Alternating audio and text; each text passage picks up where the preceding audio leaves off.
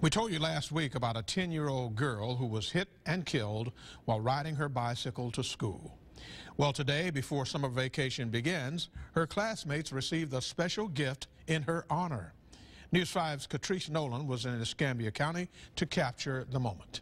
Smiles all around the media center. Color would you wear? Silver, red, or blue? At Caro Elementary School, despite what students have been through the last week. To help honor Lily, we were contacted by the community traffic safety team, and they wanted to come out and make sure that each of our children went home with a helmet to ensure summer safety.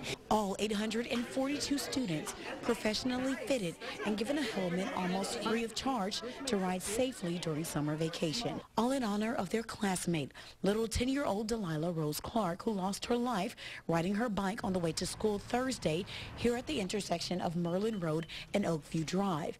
Neighbors believe she was not wearing a helmet. Well, being a mother, you know, when something happened like that, we all internalize it, you know, because we have kids. So we know that there's a concern for every parent that's here, and we know that every parent here felt what that mother felt. So to keep tragedy from striking twice, volunteers, parents, and school administrators came together to keep kids riding safely. To know that my kid now has a helmet that's been professionally fit for their head, I feel safer. I know they feel safer. So I think the importance of helmets is something that everybody should know. The safety team got most of the helmets for free.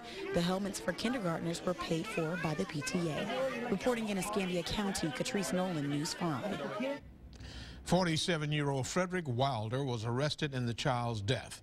Wilder is charged with failure to yield.